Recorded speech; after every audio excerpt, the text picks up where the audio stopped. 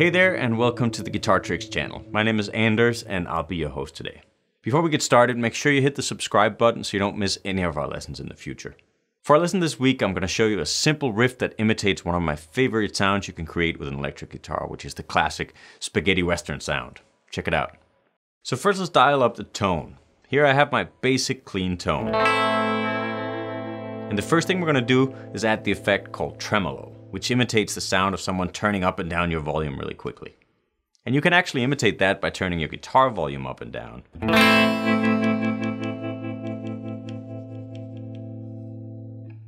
It's definitely easier if you have it built into your amp or you have a pedal or a multi-effect unit that can do it, but it works like this as well.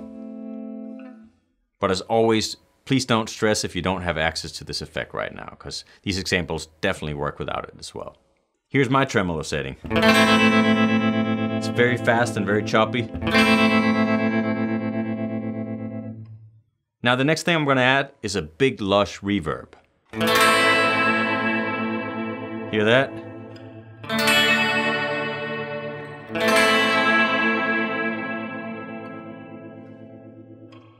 You can hear how you can get a lot of mileage just from these two effects combined. But again, don't stress if you don't have access to either right now. The most important thing is that you're on your bridge pickup. Regardless of what type of guitar you're using for this, switch to your bridge pickup. So the first basic tool I'm going to show you is the combination of a minor 1 chord, meaning our main key of the song is a minor chord. In this case it's A minor, like I just played. And then our 4 chord, which is called that because the root note is the 4th scale degree if you count your way up the A minor scale. 1, 2, 3, 4, D. And in a minor key, the 4 chord would typically be a minor chord as well. So in this case, that would be a D minor. But now the first spaghetti western trick of the day is to make the 4 chord major instead. So it'll be D major. Try alternating between these two chords. Just a confident, slow strum. And a full bar on each.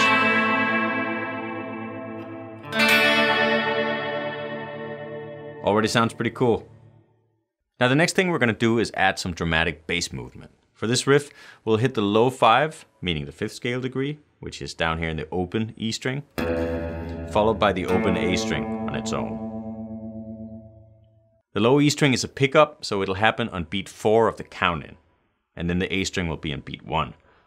So 1, 2, 3, 4, 1, 2, and then on beat 3, we'll strum a confident, slow A minor chord.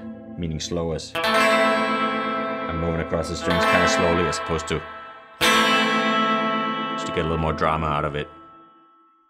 And I'm also starting on the D string since the A string is already ringing.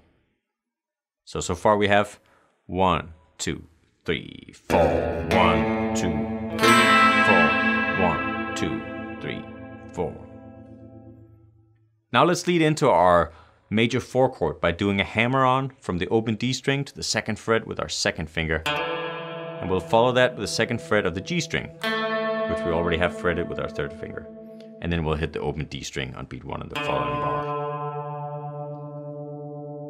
So now we have 1, 2, 3, 4, 1, 2, 3, 4, 1, 2, 3, 4, 1, 2, 3, 4.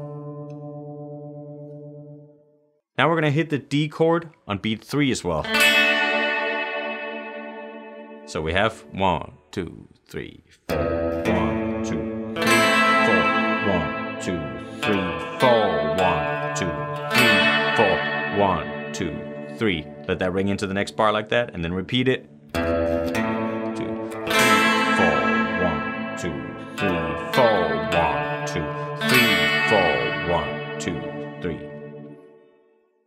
Now the second time, we'll do this E again, just the same as we did to lead back to the A minor, but now we'll lead to the F major chord here instead. So grab this tricky F bar chord, pick the bass note, and then do the strum. And then after that, we'll go 3, 2, open on the A string, and hit the A minor chord again. Then we'll repeat the pickup and the F chord. And now to end the example, we just go 3, 2, open, and let the string ring out.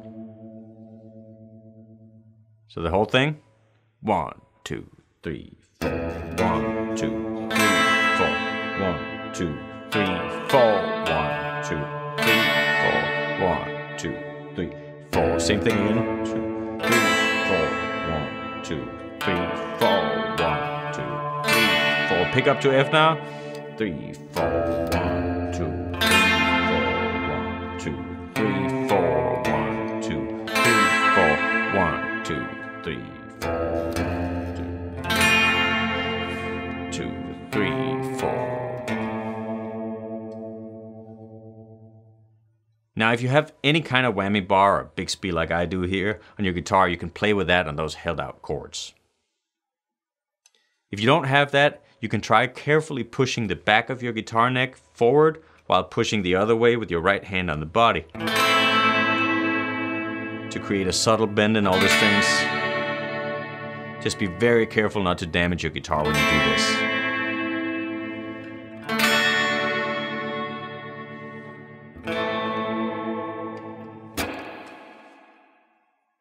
And that's it for this week's channel episode. I hope you've enjoyed the outlawy Western sounds, and if you like this topic, I'm confident you'll enjoy our country course on guitar tricks as well.